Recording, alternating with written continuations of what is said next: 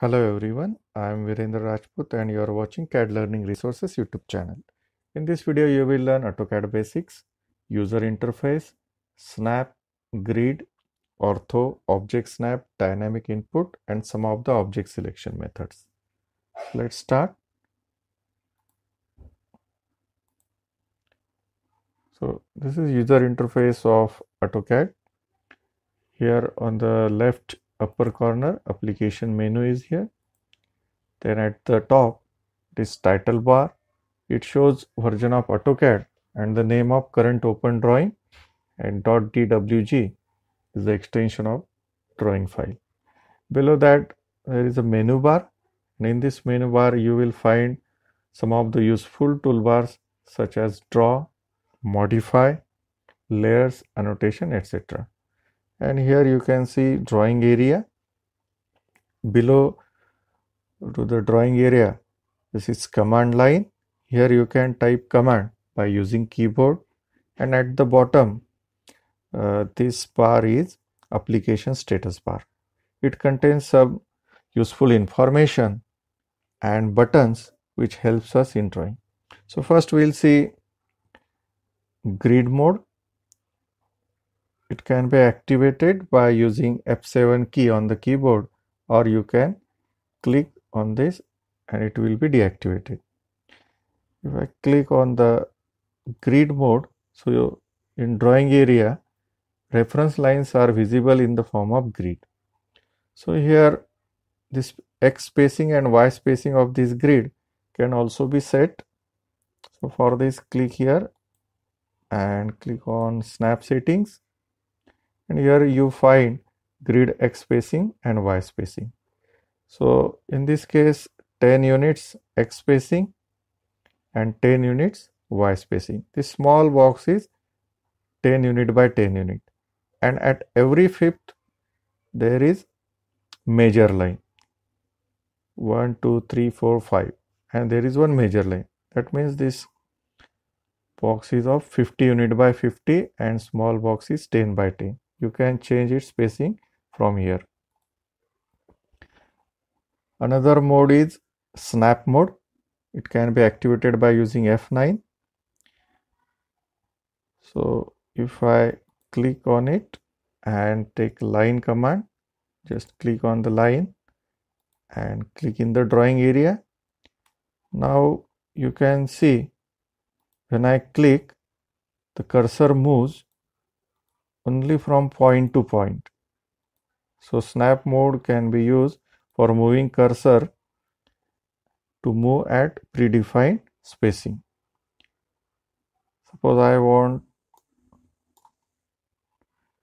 to draw a line up to mid of this box, so I cannot draw because snap mode is on. If I switch it off, now you can see I can click anywhere on the screen, but when snap mode is on, cursor moves only point to point of grid. Next is dynamic input mode. First I take line, click in drawing area and then press escape. Now I activate dynamic input mode and again take line. So you will notice command window text is attached to the cursor. If I click here, then length of the line is highlighted as well as angle is also visible. If I type length 40 and then press tab button, angle is highlighted. So here I type angle 50 and press enter. So by using dynamic input mode, you can change the length and angle of the line as well as command line text is also attached to the cursor.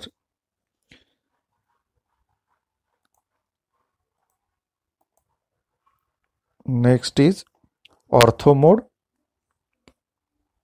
First I take line and click anywhere.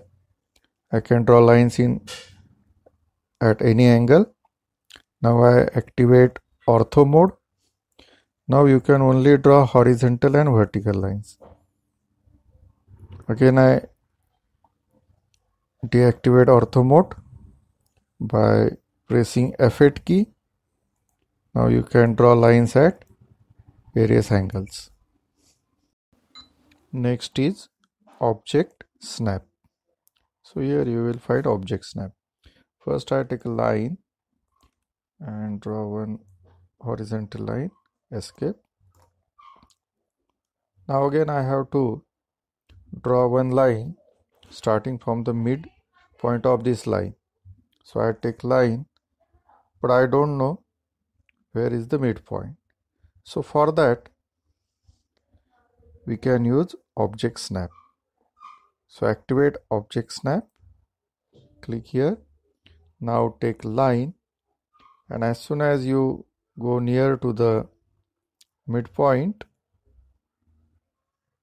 a green color triangle will appear and it will show midpoint. Now I click here, so line will start from the midpoint of the above line. Click here. Similarly, I can also draw a line from the end point of the line.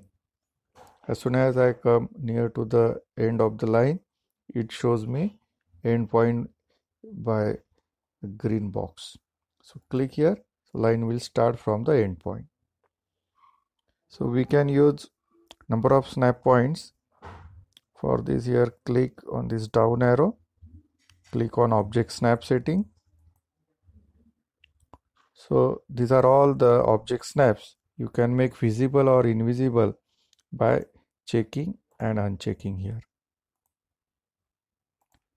Now next is object snap tracking. For example, I take a line and I have to draw one rectangle.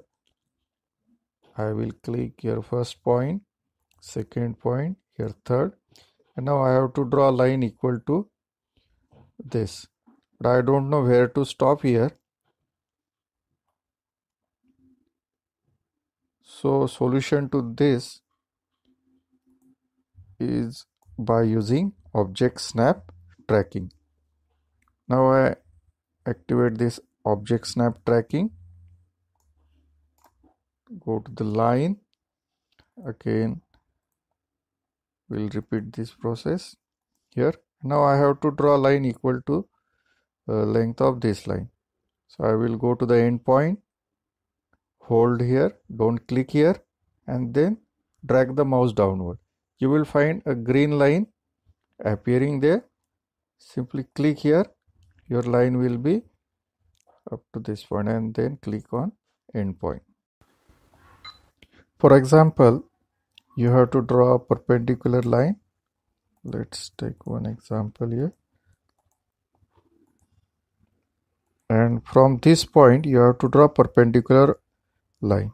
But it is not showing here. Snap point is not shown. So in that case, press and hold Shift key and right click of the mouse. So all snap points will appear here. From here, click on perpendicular and drag the mouse near the line. As soon as perpendicular symbol is seen, click here. So your perpendicular line is drawn. Similarly, we'll see another example. Click on circle. Suppose this is one circle and one more. Now we have to draw one tangent line. So click on line, but here we cannot see tangent. So shift and press and hold Shift key, right click and click on tangent. So here you will find deferred tangent. Click here, again press and hold Shift key, right click, click on tangent. Here you will see symbol of tangent, then click. Now we will see object selection methods. To select object, you can simply hover the cursor on the object to be selected and click. So once the object is selected, it will be highlighted like this. Press escape. Now one method is window. In this method, click on the left hand side and drag the mouse on the right hand side and then click. If I click, the objects within the window are selected. Another method is crossing method. In this method, click on the right hand side and drag the mouse towards left. So all the objects touching to this crossing window shown in green color and then click. So all the objects crossing that window get selected. Thank you for watching video. Please like and subscribe.